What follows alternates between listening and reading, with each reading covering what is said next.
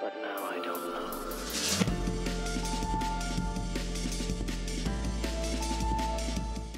Last year we set ourselves a very high bar for our stand, but it was mainly about projection mapping, and we showed several things.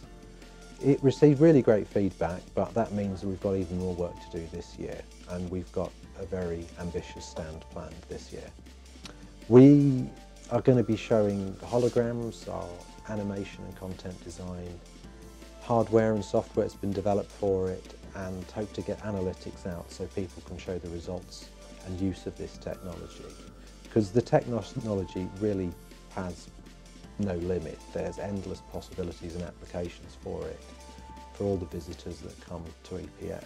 The only real limit is people's imagination, and we hope to get this across on our stand.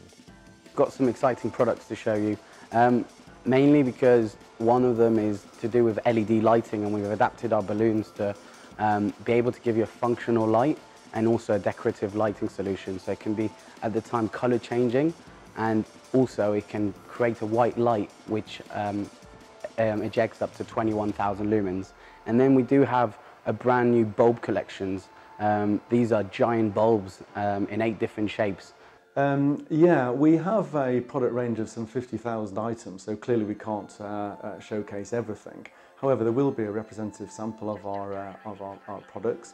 And the whole idea is to engage with our visitors, learn a little bit about what their requirements are, they learn a little bit about us, and the whole idea then is to develop dialogue after the event, but at least they've got to know Porticare. So at the stand we'll be giving you the chance to get a quote on the day, and you can even go on cover. So I know from experience that you guys can, sometimes these things can be left to the last minute.